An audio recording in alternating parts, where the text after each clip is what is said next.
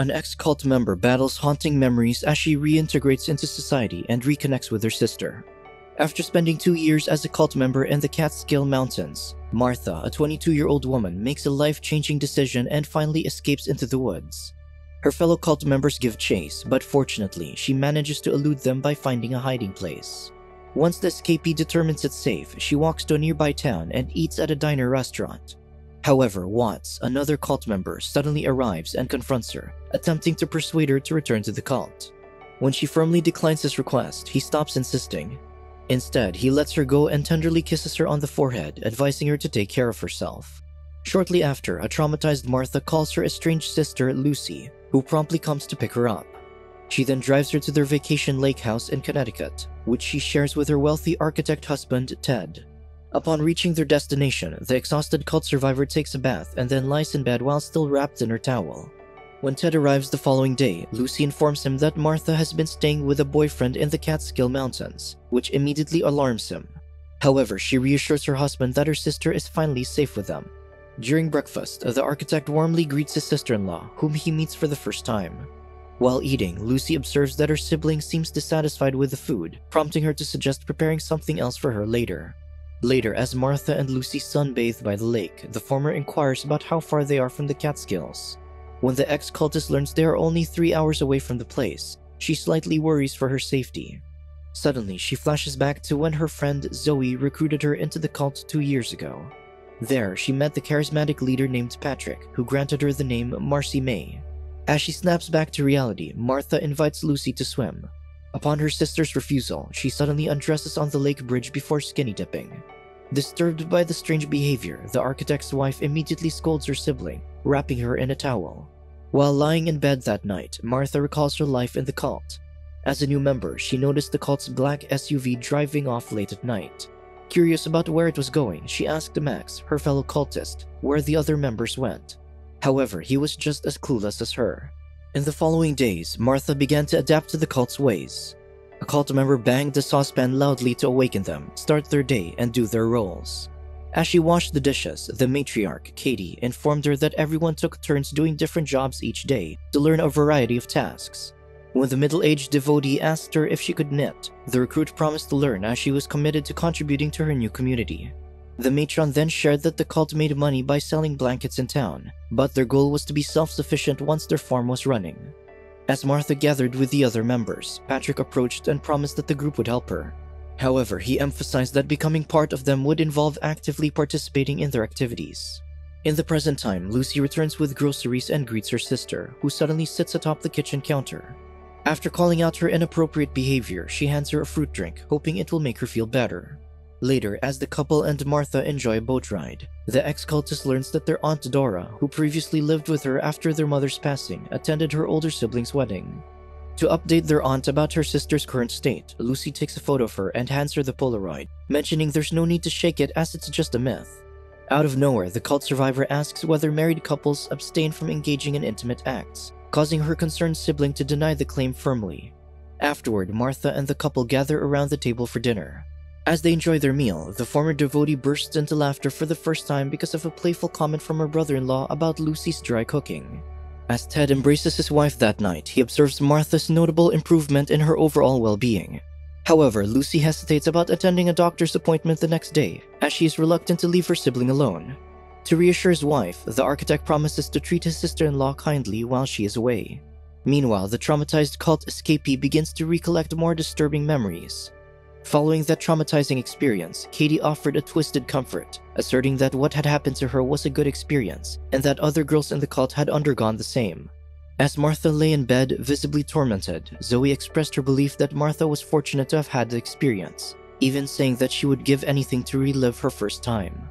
Despite the recruit's evident pain and inability to remember what happened, her friend offered reassurance, stating that it was a good sign. She then explained that the failure to recall the event indicated a successful process of cleansing oneself from the past. One day, the cult members gathered outside the house to watch Max's guitar performance. When it was Patrick's turn, he sang Marcy's song, starting with the lyrics, "Well, she's just a picture who lives on my wall."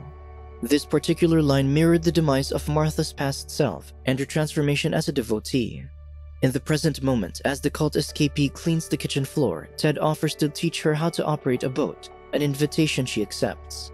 After bonding, the architect opens up about Lucy's visit to the doctor, as they are actively trying to conceive a baby. In response, Martha laughs, expressing her disbelief that her sister can care for a newborn. Shortly after, Ted shares that Martha's 2-year absence caused his wife great worry. This information surprised the ex-cultist, as she believed her older sister did not think about her. Suddenly, Martha rises, undresses, and prepares to plunge into the water for a swim. As she immerses herself in the refreshing depths, she recalls cliff jumping and engaging in a carefree skinny dipping experience with her former cult companions. In another memory, she lay beside a slumbering Patrick, finding solace and comfort in his embrace as she drifted off into sleep, only for him to take advantage of her the following morning. In the present day, Martha awakens because of the strange noises. Scared, she heads to the couple's room and lies on their bed while they spend intimate time. When the couple's intimate moment is interrupted, Lucy confronts her sister about her weird behavior. The cult survivor, in response, explains that she struggles with sleeping alone and highlights that they have a large bed, implying it could accommodate her. After considering her sister's explanation, the architect's wife firmly emphasizes that it is not appropriate or customary to intrude upon a couple's intimate moment. As Martha apologizes, a concerned Lucy decides to let her siblings sleep in their bed, leading to an angry Ted storming out of the room in frustration. The following day, Lucy apologizes to an exhausted Ted, who had to sleep on the couch due to Martha's presence in their bed. As the architect expresses his desire to avoid additional stress, Lucy explains that she is Martha's only family. However, he remarks that his sister-in-law's behavior is irrational, unaware she can hear his comment from the other room. Later that day, Martha impresses Lucy with her gardening skills, which she acquired during her time in the cult. While bonding over the plants, the latter takes the opportunity to ask her sister if her boyfriend has ever been physically cruel towards her, as she noticed a bruised ear and she seemed hysterical during their phone conversation. However, the cult survivor denies having a ruthless boyfriend and clarifies that she left him because he was a liar. Back to the time when Martha was gardening with her fellow cult members, the black SUV arrived, carrying Watts and a recruit named Sarah, who Patrick later codenamed Sally. As Martha showed the newbie around the house, she explained that their mealtime was in the evenings.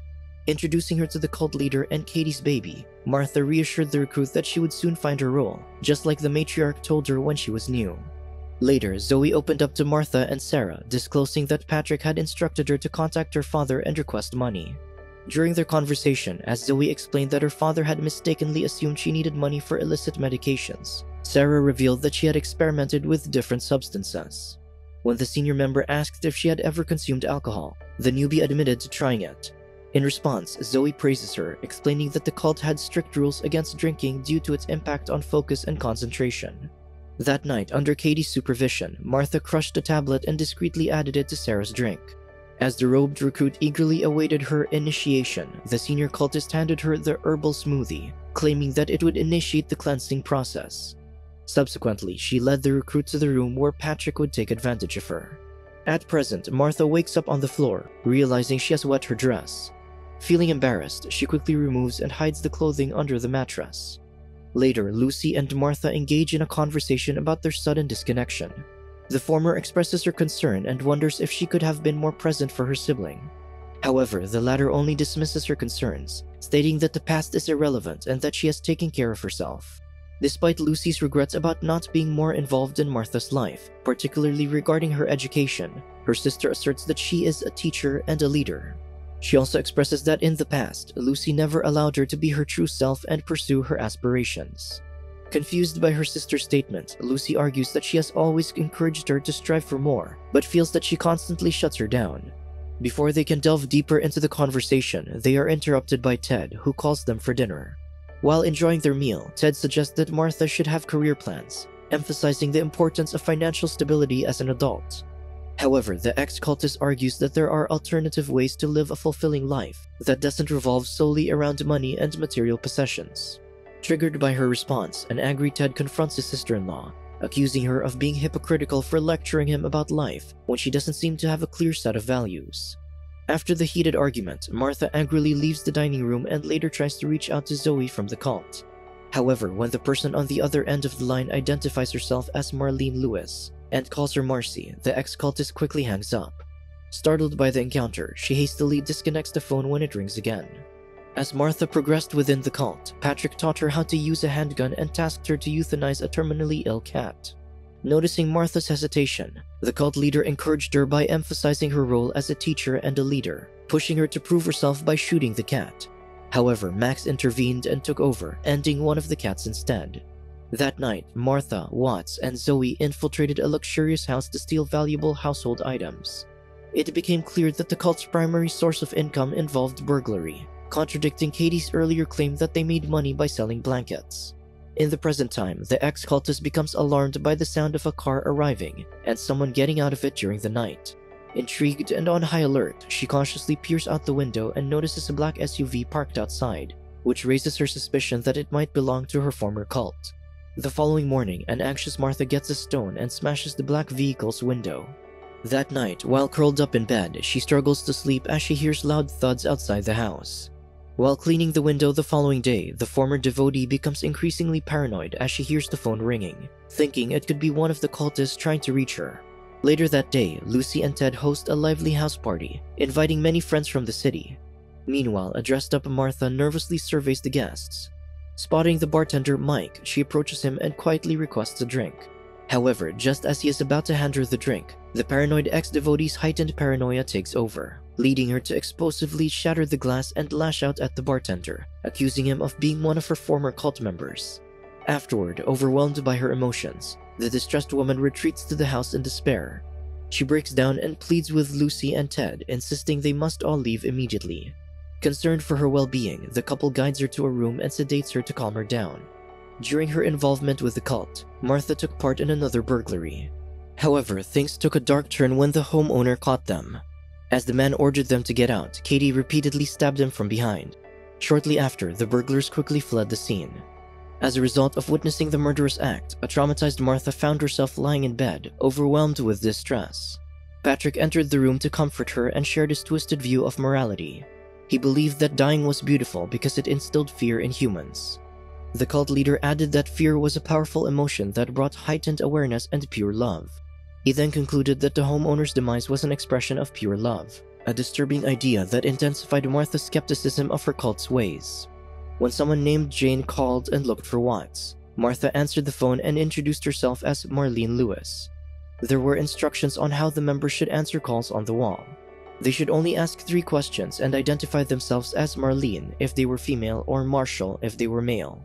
This practice implied identity removal in the cult. Later, as Katie and Martha prepared food for their members, the latter secretly ate a piece, prompting the matriarch to hit her. She then reminds her not to eat until their other cultists have finished their meals. When she apologizes to Katie, the ex-devotee snaps back to reality in the kitchen, where Lucy asks her who Katie is. Sensing her sister's disorientation, she instructs her to sit down and relax. After Marcia leaves, Ted approaches his wife, suggesting she sends her mentally unstable sister to a psychiatric hospital for proper care. When Martha was still distressed about her cult's heinous act, she told Zoe that she couldn't stop thinking about the homeowner. However, her friend explained that he still existed in a parallel time. Unbeknownst to them, Watts heard their conversation and reported it to Patrick. As a result, Patrick confronted the distressed member, forcing her to get over what they had done. He gaslighted her and questioned her loyalty, prompting the guilty follower to apologize. As he embraced her, he reassured her that she was his favorite. As the cult leader places his hand on her upper thigh, Martha awakens in the present moment upon Ted's touch, causing her to panic. As she frantically runs upstairs, her brother-in-law runs after her. Mistaking him for Patrick, she shockingly kicks the architect down the stairs. When Lucy witnesses this erratic behavior, she immediately confronts her sister, who admits she thought her brother-in-law was someone else. However, as she asks what happened to her, a tearful Martha still doesn't disclose that she was in a cult when she disappeared for 2 years. To get her younger sister proper help, she firmly decides to send her to psychiatric care despite her reluctance. After her sibling comments that she'll be a terrible mother, Lucy breaks down and asks Martha if she still has some money left. After her sister responds that she has none, she calmly assures her that everything will be taken care of. The following day, before Martha heads out to swim, she reconciles with Lucy, who informs her of her appointment at the hospital. Her sister then tells her to prepare as they will travel to the city soon. While swimming in the lake, the ex-devotee sees a mysterious man sitting on a nearby rock, watching her. Suspecting that he's a cult member, she frantically swims back to the bridge and returns to the lake house. Later, en route to the hospital with the couple, Martha stays in the back seat. Suddenly, Ted slams on the brakes upon seeing a man on the road, who rushes back to the vehicle parked behind them. As the architect accelerates and drives away, the other car follows them, causing the ex-cultist to glance back anxiously and silently panic. Subscribe to watch more videos like this, turn on notifications and leave a like to help the channel out. Thank you for watching.